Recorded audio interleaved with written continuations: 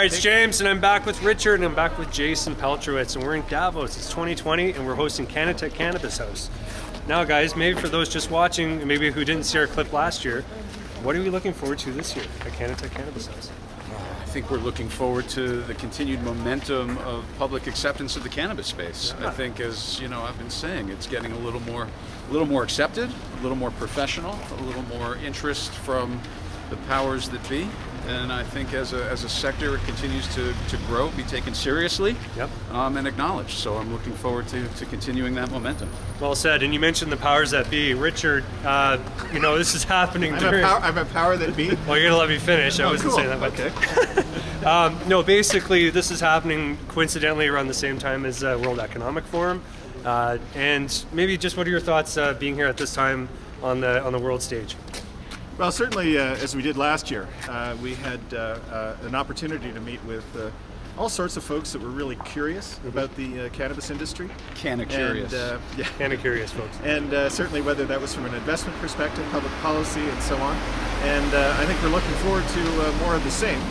And as Jason mentioned, with another year under our belts, with a little more credibility, understanding for the industry, I think we have an opportunity to make some really good connections and advance the cause of the industry around the world. So Richard, we're here in Davos, it's 2020, it's January, and why should the world care about what a bunch of Canadians have to say about the cannabis industry? Well, we're obviously the market leaders in a variety of respects, whether it was through legalization of adult use, and obviously the Canadian capital markets played a leading role in funding cannabis companies, not just in Canada, but in the United States and beyond. So we've got, I think, a little more experience than a lot of the nations that will be represented here this week, and I think there's a lot of learning that we can share.